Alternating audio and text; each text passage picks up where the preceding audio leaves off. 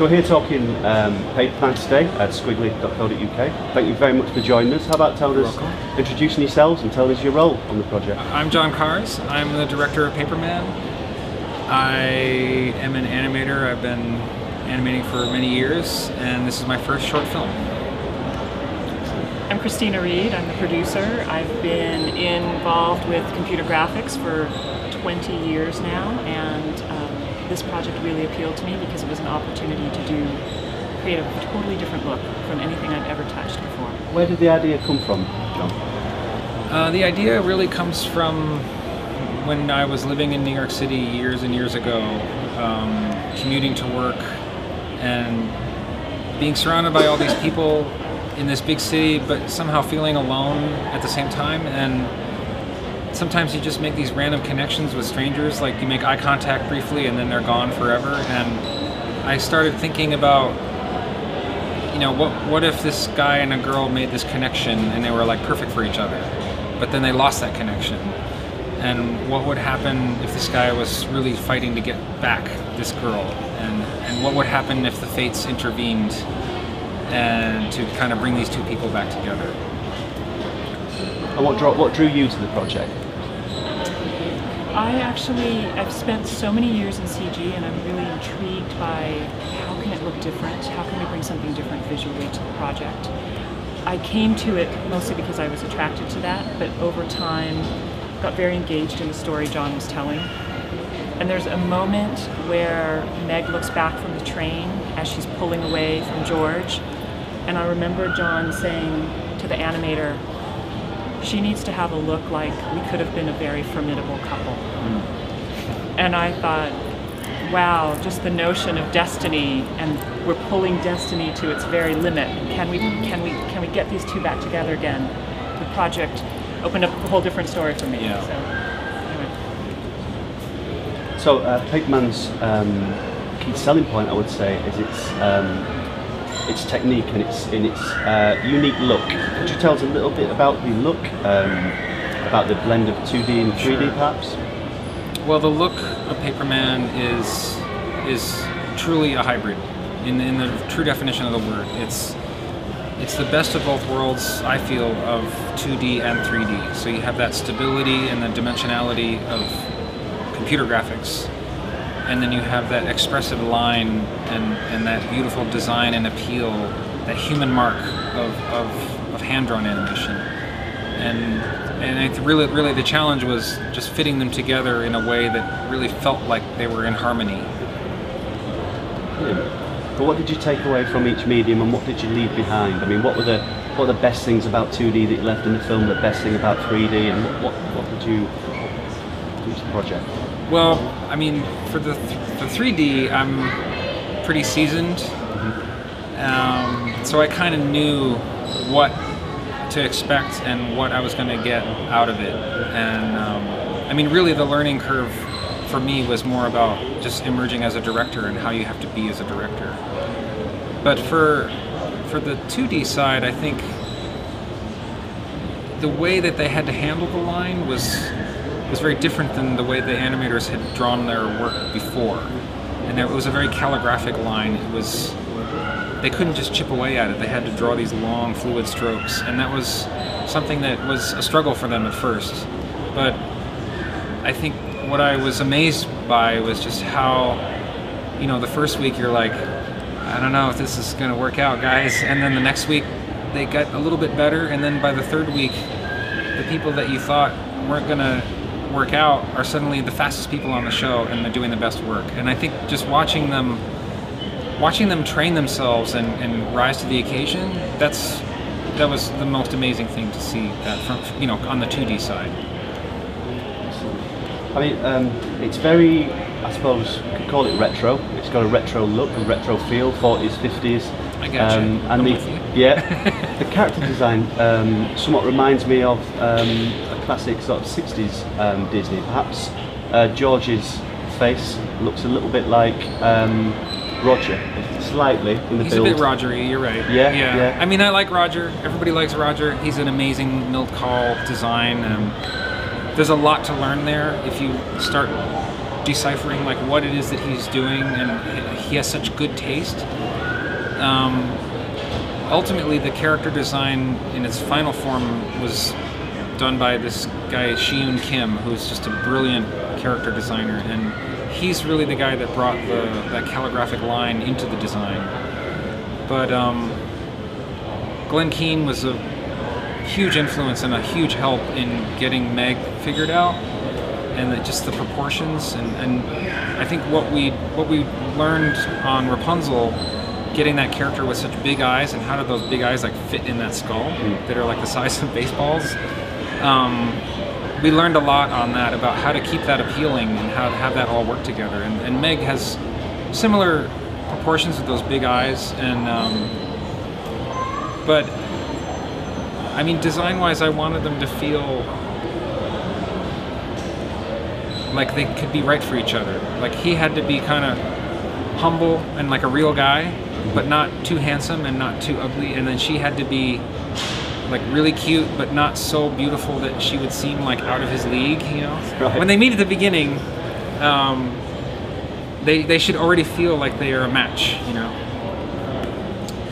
When you do a short at Disney, you're running in between the big feature productions, and John and I would take this sort of on the road at Disney and show people what we were doing and present it in various forums. And what was amazing was people would just gravitate to our project. So Glenn Keane wanted to come and do some tests, and Shi-Yoon Kim, who's a very in-demand character designer for our features, would come and help us. And over time, it just picked up this momentum where everybody would sort of wanting to know what was happening, and how can I help, and what can I do, and do you want me to fix that rig, or would you like me to take a shot? Or it's like the hot project in the building, because it for a while drew it a lot of became talent. It became the little engine that could. It was kind of exciting. Became the talent sponge. Everyone's a little bit, a little bit. Excellent. Were Disney worried about the style at all? Was there any sort of were you slightly apprehensive? Because it's quite a departure from what we're used to shot in shorts these days.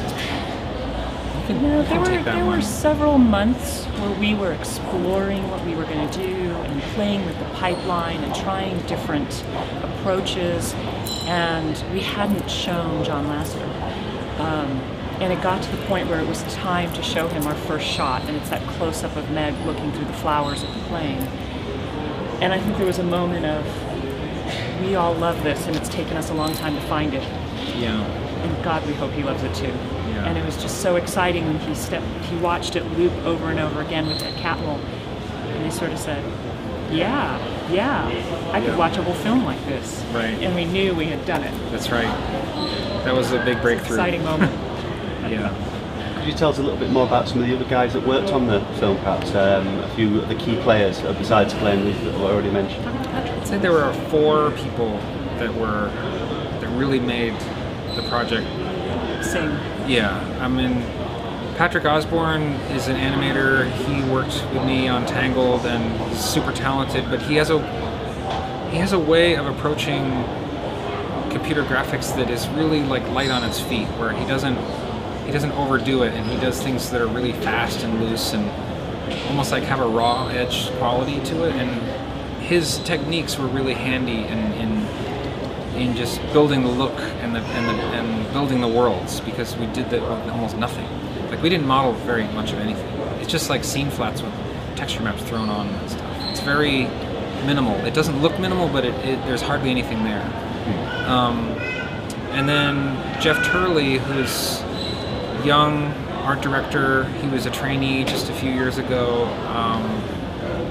An incredibly bold eye. Like, there are these like shafts of light and shadow that he just took that idea and ran with it and made these images and compositions that are so powerful. And the rhythm of the cutting, like when it's all horizontals and verticals, and when it's diagonals, and when it's high contrast and when it's low contrast, all these great decisions that an art director would make, he's right there making them, even at this young, early part of his career. I think he's tremendously talented. Just interrupt for a second about Jeff. We were trying to do something that's very, very much the antithesis of what CG lighters tend to do. What they want to do is bring shape and volume to something. And we knew that if we had done that the CG wouldn't meld with the flat lines. So we actually took the CG and attempted to flatten it, and literally lighters wouldn't, it took them a while to understand the aesthetic, and Jeff would be there every day painting on their frames and demonstrating how he wanted them to flatten the look and get the stronger contrast lines and remove shadows and just be much more strategic about where they would place lights. So he is really the brainchild behind the light of this film. Yeah. Who are the other two? The other two are Hyunmin and Sarah. Sarah Aris and Hyunmin Lee. They were the two hand-drawn leadership people for each of the respective characters. So Hyunmin worked on Meg, the girl, and Sarah worked on George, and they each just ran with their characters. And I mean, the young women at Disney are the 2D and CG are the best women in animation, I think, in the world anywhere. There's so much talent there, and there's just a different kind of understanding that they bring to it, and I'm really excited to have worked with both of them. Wonderful. The music is... I was going to say, what about the old women? Sorry. Women of all ages bring a unique insight Sorry, go on. that is indispensable. very diplomatic. Sorry. The music is still sort of bouncing around in my head. That plays a key role as well. I mean, Everyone is saying that. Christoph Beck is going to be so proud when I start explaining this to him. But yeah, the music is by Christoph Beck, and he's done like all the Hangover movies. He did Under the Tuscan Sun. He started by doing Buffy the Vampire Slayer. That's how he got his start. He's one of these composers that, like, maybe he's not quite a household name, but when you start looking, you're like, oh, he did that, he did that, he did that, he did that. And the sound editor at Disney was using his music from other films as temp tracks for our reels. And I was just thinking, this is good. This guy's really good. This is a good fit.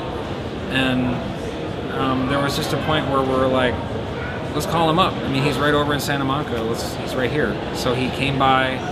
He's super excited because, you know, we're animating to his music, literally. Like, he's driving the animation with his music. And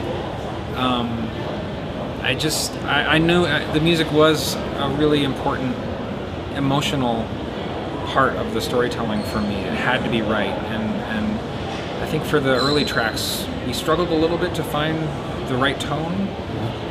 But for that last track, he just came out of left field with that, and it's an anachronism. Like, it doesn't fit the time period, and I think that's great because it feels so fresh.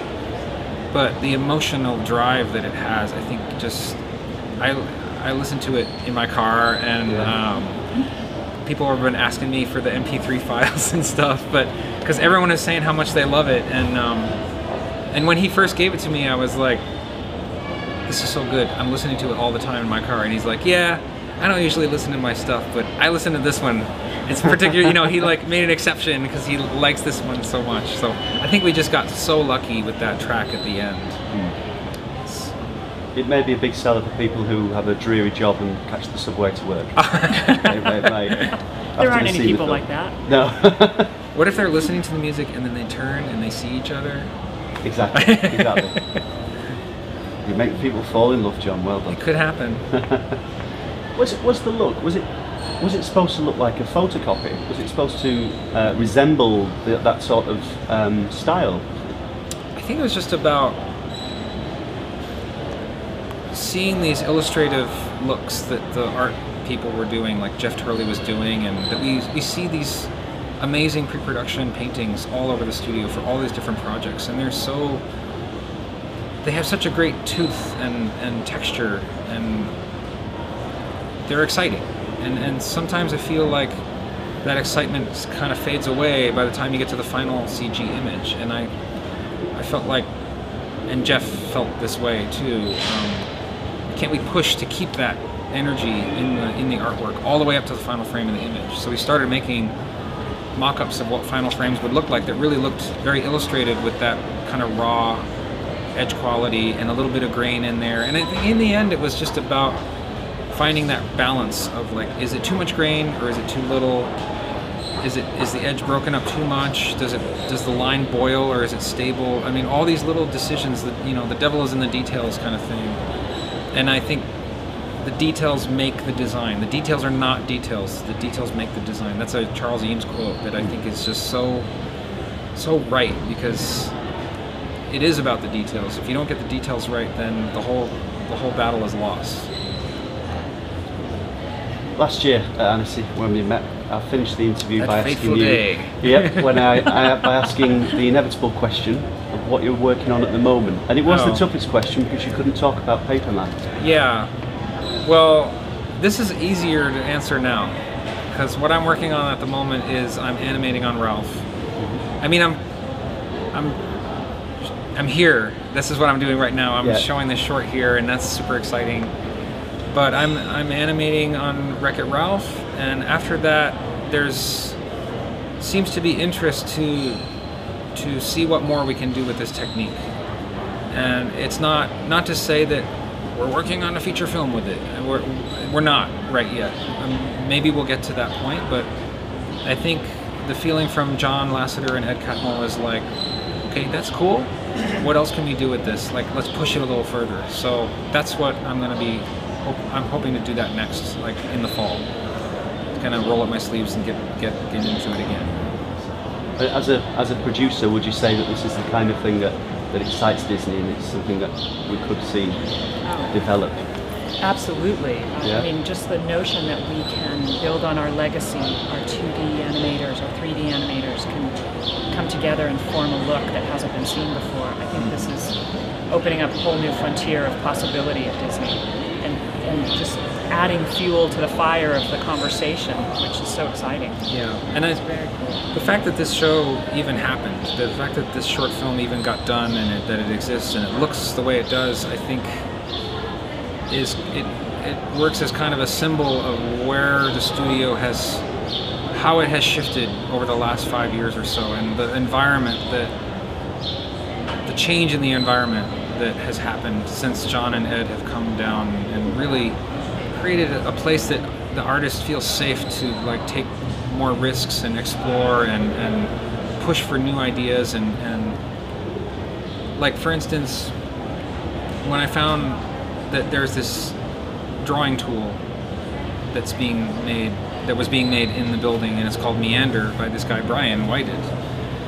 And when I found that, I'm like, oh, I discovered this drawing tool, and this is going to be perfect for Paperman. Well, the truth is that Ed Catmull 5 years ago said we need to put more research and development into 2D drawing tools because we need to revitalize that. So it's like I just came along at the right time of like part of this larger plan to kind of reinvigorate the whole medium. So yeah, honestly, there's really cool stuff happening at the studio right now. He's always there, Ed Catmull, isn't he? Ready for the next software that's needed. He's like the quiet storm. Like he's doing a lot, but he does it by, I think, enabling and delegating and getting the right components in the right places at the right time, and then like seeing what happens. And I think Paperman is one of those things that happened. And what's on the list to be produced? Well, can't talk about it yet, but what's next for me is the 2014 film. The 2014 film, the as of yet unnamed 2014. Unnamed yet, coming soon. Right, I'll finish the interrogation there. Perfect. Thank you both very much for talking to Squiggly today, and enjoy the rest of Annecy. Thank you very much.